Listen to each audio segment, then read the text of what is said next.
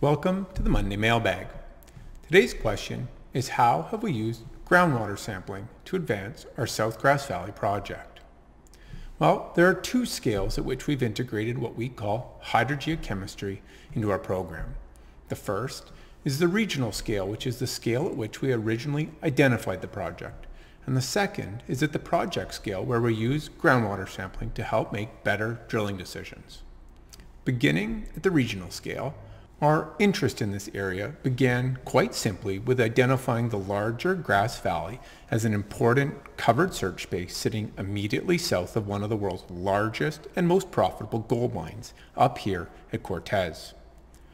Reviewing the geology, there was evidence that the favorable lower plate rocks which host Cortez project out into the valley, and our geophysics supported that they were likely to be within economic depths in several places, like here off of the Toyabe Mountains and continuing down to the south end of the valley here. While the geology looked promising, we were still looking at 500 square kilometers, which is a search space that we couldn't simply grid drill. It was too big. So to continue, we needed to find direct evidence of gold mineralization to focus in on specific targets. And this was the first scale that we integrated the use of hydrogeochemistry.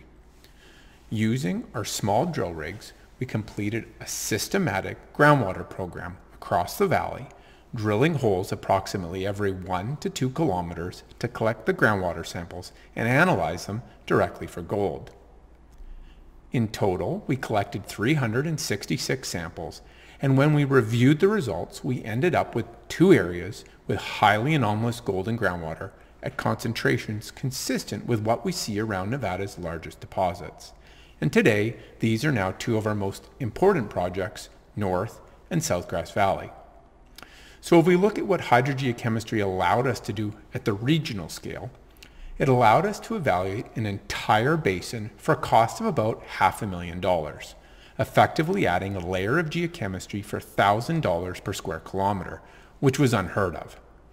Then, if we look at the results, we were left with 2 high contrast anomalies against a low background, which is exactly what we look for in any geochemistry program and highlights what a valuable sampling medium groundwater represents. At this basin scale, hydrogeochemistry proved invaluable in that it allowed us to open up this large new covered search space where previously relying on conventional exploration tools would have been cost prohibitive. And in doing so, it allowed us to discover these 2 brand new projects. Though while we had reduced this large valley down to 2 discrete projects, each project was still relatively large compared to the size of the deposits that we're looking for. So now we're going to look at how can we continue to use hydrogeochemistry at the project scale to begin to make the best decisions possible as we proceed to conventional deeper drilling. Zooming in on what has become our flagship property, South Grass Valley, we began by drilling more than 200 new small drill holes to significantly increase the density of our groundwater data. In addition to providing these samples, each borehole also gave us information about the water table, from which we were able to establish the direction of the groundwater flow, which came from up over this saddle and then northwards out into the valley. From these boreholes, we collected more than 400 samples, and when we look at the results, as we would expect above an oxidizing Carlin type system, where the gold and pathfinders are contained within the rims of pyrite or iron sulfide, we see elevated concentrations of sulfate along with the characteristic Carlin pathfinders, arsenic, antimony, and most importantly, gold. Starting upstream, here we see no meaningful gold in the water. Then, as the groundwater flows downstream, we're seeing a focused initial zone of significant gold enrichment here, followed by a second, perhaps broader zone of enrichment here. So now let's look at how we can use this high-resolution groundwater data to help decide where we place our next drill holes. Those already familiar with the project will know that our exploration concept at South Grass Valley is that the mineralizing Carlin-type hydrothermal fluids were sourced from the district-scale Water Canyon structural corridor and then flowed up and to the west within our predominant host unit, this purple unit here, which we called the CLM, and which hosts our primary East Golden Gorge target, shown here in pink. Looking at the distribution of gold in groundwater, what we see is where the CLM unit projects closest to the surface is exactly where we're seeing the northern zone of enrichment, providing another layer of evidence to support our target concept, which directly helps to guide our current phase of drilling aimed at following the CLM downwards back towards the structural corridor.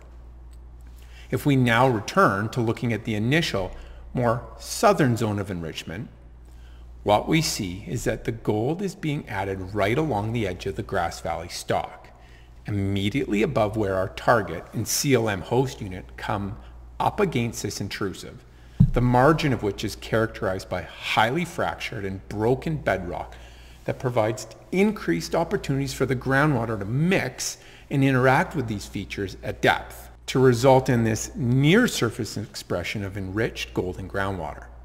Just as at the zone of enrichment to the north, the fact that this location where our target at depth has the opportunity to interact with the surface water above is exactly where we're seeing the gold being added to the groundwater provides another layer of evidence to support our target concept, and again directly guides how we're planning the hole locations for our current drilling program.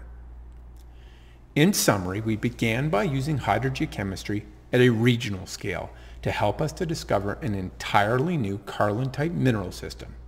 And we've progressed to now also using hydrogeochemistry at the project scale to help support our drilling decisions at what we believe is a district that presents the opportunity to make multiple discoveries, all in an otherwise completely blind, covered setting where the rest of the industry has yet to establish a similarly effective workflow to go after these potentially globally significant new deposits. So, I hope we help to demonstrate how we integrate the use of groundwater sampling at each stage of investigation. I'd like to thank you for watching and invite you to subscribe to watch the next Monday Mailbag.